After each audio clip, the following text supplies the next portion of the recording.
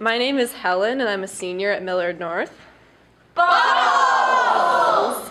This poem is called Cafe Americano.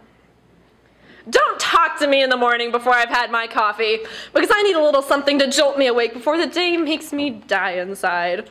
I stayed up late last night. I was watching the greatest show on earth, Democracy, and afterward I couldn't sleep, just stared at the insides of my eyelids, which acted like TV screens flashing Trump, Trump.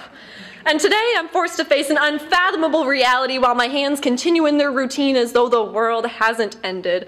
I begin making my coffee, dump the grounds into a pot like a ballot in a box, add water and pressure from swing states like I'm a barista by trade. We ground up our presidential candidates, deliberated on the menu we've read 1,000 times, but we fell back on our regular order. Two-party, white like cream, decaf. The pot screams and drips condensation like stress sweat on the first Tuesday of November, pours, and by January the liquid has cooled into orange battery acid sludge. Now we must swallow what we've brewed. You bet it's bitter. No cream or sugar to get rid of that bite. Everything is just burned. Coffee, the House, Senate, Supreme Court, Oval Office. It tastes like molten metal sliding down my throat. It's so sharp that words bubble up like blisters, red and raw, left unsaid because they feel like choking.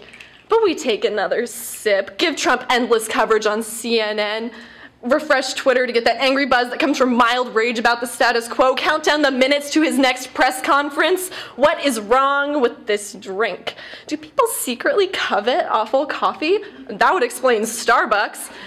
Maybe in Canada, Starbucks is better. Everything is sweeter in Canada. I wish I was in Quebec right now so I could try their French roast. Oui, oui. Justin Trudeau wouldn't turn away any blend, dark or blonde roast imported from Colombia. Coffee was originally the drink of Turkish Muslims. Canada accepts refugees with warmth, unlike President Trump, who wants to build a wall higher than the counter that separates me from the disgruntled Starbucks employee who will mess up my drink. Only Trump's wall is built on the foundations of xenophobia. Over half of us didn't order this. By some cruel twist of fate, the Electoral College wrote the wrong name on our cup, scribbled it in Russian characters. I demand a refund. I fear for my fellow Americans who weren't born here, whose sex doesn't match their gender, and who work every day for a better life but might have it taken away. But most of all, I'm afraid for the people who cast their vote and legitimized hate, because soon they'll find out that even though they won, they lost.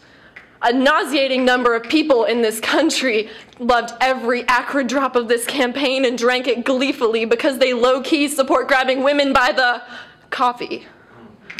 In the next 4 years, our country will have one type of brew. It will be called Joe. It will be light and white in color, oppressive in flavor. We brewed this, Cafe Americano.